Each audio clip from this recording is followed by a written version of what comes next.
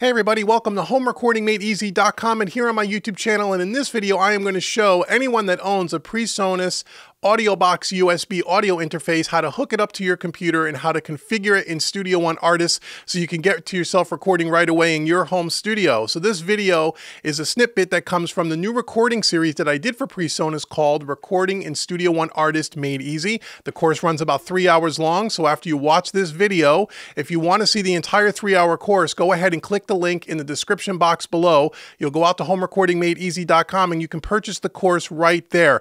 That course takes you from the very beginning, from the time you get your audio interface at home, shows you how to register it on the Presonus website, shows you how to download your software Studio One Artist, and then most importantly, how to record a song from beginning to end, how to mix that song, and how to send it out and export it out of Studio One. So any of you new AudioBox USB users that want to learn how to record using Studio One and your new AudioBox USB, that course is absolutely for you, and this video comes right from that course. One other special note, for a limited time only, if you click the link in the description box below and go out to HomeRecordingMadeEasy.com, when you check out and you purchase the course Recording in Studio One Artist Made Easy, if you use the coupon code Presonus25, again, that's Presonus25. Right at the checkout page, it's going to take 25% off for a limited time only, so you can get that course and you can start learning how to use Studio One Artist, your AudioBox USB, and how to record a song from start to finish. So this course is intended for the absolute beginner. So if you're someone who just came home with your new AudioBox USB and you're looking for a way and some instruction on how to set it up and how to use it, this course is for you. So once again, click the link in the description box below. Don't forget about the coupon code Presonus25. And if you have any questions, you can hit me up at info@HomeRecordingMadeEasy.com, and I'd be glad to help you and give you some guidance. So I hope you enjoy the video, and I'll see you guys all soon. Okay, welcome back. So in this section now, we're going to go ahead and we're going to hook up our AudioBox USB to our computer. And we're also going to connect our speakers. If you're someone who has the ultimate studio bundle package, you got your two speakers here as well. And we're going to hook those up and show you how to do that. So the first thing you want to do is we're going to start with our AudioBox USB. So on the AudioBox USB, before we hook anything up, there's a couple of things we want to do. First thing we want to do is on the back where the USB connector is, you may have a label that's covering that, that connector, and it'll ask you to remove the label. So go ahead and remove the label. I've already done that. And when we flip it around to the front here, let's take a walk through the front of the AudioBox USB so you see what you have here. So over here on the left of the unit, we have our two combo jacks, 1 and 2. We have two inputs that can either be with an XLR cable, which we'll do in a later section, as well as an instrument cable to plug in an instrument cable, which we'll talk about again in a later section. Next to that, we have our 48-volt phantom power switch.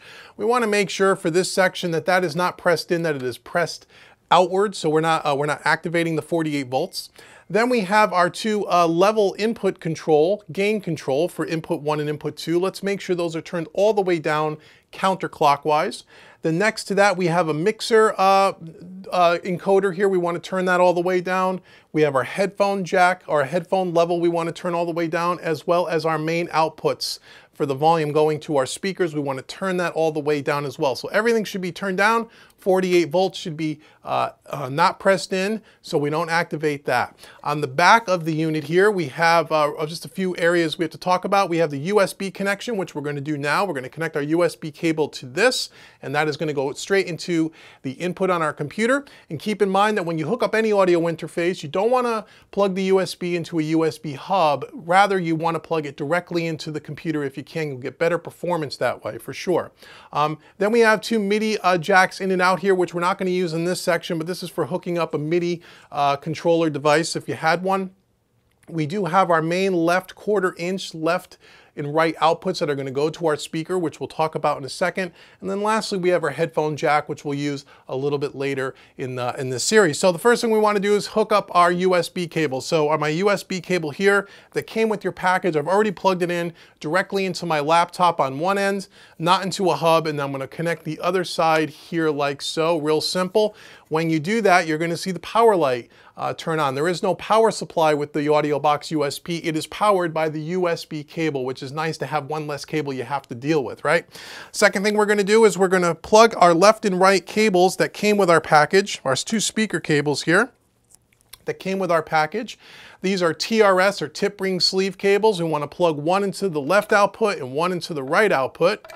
Okay, so the only thing that you should have plugged in at this point is your USB and your 2 speakers. Turn this back around, we'll set it on the table, and now we're going to plug our speaker cables into our actual speakers. So now, if you have the 2 speakers here that came with the package, we're going to hook those up. If you don't have these and you don't have studio monitors, you don't need to worry about this piece of it. You could just plug your headphones if that's how you're going to monitor what you're recording and what you're listening to. You could just plug your headphones into the back of the AudioBox USB, and you'll control the level of those headphones with the encoder on the front here. Okay, but for people that okay, everybody, welcome back. So in this section, we're going to now launch Studio One for the first time, now that you have it installed. So go ahead and launch Studio One here. And I'm going to take you through making sure that our Studio One sees our audio box, and we'll take a little tour of the start page here. So when you first launch Studio One, it's going to scan all the plugins that are on your system, whether it's the stock plugins or if you eventually add third-party plugins, you'll see that start up. But it boots up pretty quickly. So over here is the start page. This is the first thing you're going to see when you launch Studio One. And you can see at the top here, Studio One Artist, right here. Let's go ahead and let's take a tour of this page. Okay, so over on the left hand side we have 2 tabs here. We have create a new song, which we're going to do in a later section, or we can open an existing document or an existing song file, which we'll talk about a little later. Beneath that we have any recent files that if we opened up sessions in the past, as you start to work with Studio One and you work on your session, when you shut down Studio One and reboot it, you'll see the most recent files that you worked on here in the list, so you don't have to navigate through your computer to find it, which is really good. And then you also have a songs tab here, so if you have a song, it'll be here as well. Okay, over in the middle here we have an artist profile. Right here in the center where you see this little image here, you can add yourself a logo or your photo or whatever here. If you want to do that, you just do that by clicking. You want to add a photo, you just click this little button here, and then you can go out to your desktop or wherever and you can add a photo there, which I don't have, but you can do that. Beneath it, it's going to have the name that the software is registered to, in this case me, David Vignola. You have an opportunity if you want to put the genre of music that you're working on, or you may want to work on a website address you can put here as well, so you can you know, show off your website address if you'd like. And then underneath that where it says built-in output, this is what we're going to talk about now. This is important. So this right now shows that Studio One is looking at the built-in, well, let me cancel that, the built-in output, the internal speakers in my MacBook Pro as our interface, which is not right. We need to change that. So we're going to come over here to this thing called Configure Audio Device. We're going to left click on that. And this is going to bring up a preferences window, and it's going to bring us to the audio tab here, and we're going to walk through all these different sections later, but for right now we want to be on the audio setup tab. And you can see here that we have an audio device tab, and we have a playback device and a recording device. And right now it says again built-in output, built-in input. It thinks the internal sound card to my computer is what we want to hook up. We don't. If you come over to the right hand side, there's a little drop down arrow. And because we plugged in our AudioBox USB 96, when you launch this as well, as long as your AudioBox is hooked up via the USB cable, you'll see your AudioBox here. Or any other interfaces you may have. If you have 2 or 3 audio interfaces hooked up to your computer, it will see all 3. Okay, so you're going to go ahead and you're going to choose the AudioBox USB, and it's going to make it the playback device and the recording device. Now, in this series, that's what we want. We want these both to be the same. But there could be times down the road as you expand your studio where maybe your recording device is the AudioBox USB, but your playback device is a different interface. And that's a little bit more advanced studio setup, but it gives you the option to be able to have Studio One play your audio once you record back through one device while recording on another, which is really nice. Nice feature. But for what we're doing here, and most times, you're always going to have the audio interface, in our case the AudioBox USB, be the same for playback as recording. Okay, so that's the first thing we want to do. Now down here we have this thing called device block size, sample rate, input and output latency. And without getting too technical, let me just explain where we want to set this. It defaults at 128 samples, and that should be sufficient. Depending on your computer, if you drop down this arrow, it's going to give you a bunch of sample sizes. Okay, 128, 256 is kind of right in the middle. This has to do with a lot with your internal computer processor speed and the way it kind of handles the audio as you start recording. The general rule of thumb is this. When you're recording audio into your computer, you want to set this as a starting point around 128 or 256 samples, okay? You can leave it at 128. When you're mixing audio and we start using lots of plugins to mix our song, which we'll talk about in a future section down the road, you're going to want to raise this up a little bit to maybe 1024 or 248 samples, because that will allow, it'll free up some computer resources to be able to handle all the plugins, and we'll talk about that later. So just realize what that is. And for now, just leave it at 128. Our sample rate is 48.0. Our input and output latency. Basically what latency is the time that it takes from, let's say when you're recording, let's say an acoustic guitar, from the time that you strum that guitar, it goes out the guitar cable into your interface, through Studio One, back out of Studio One, into your interface again, and into your headphones. The time that it takes from the time you hit that chord, or that guitar, to the time you hear it in the headphones, that time difference is called latency. And when it's in this, small 4.94 milliseconds, and it's way down in the milliseconds, it's super fast, so you can't audibly hear the difference.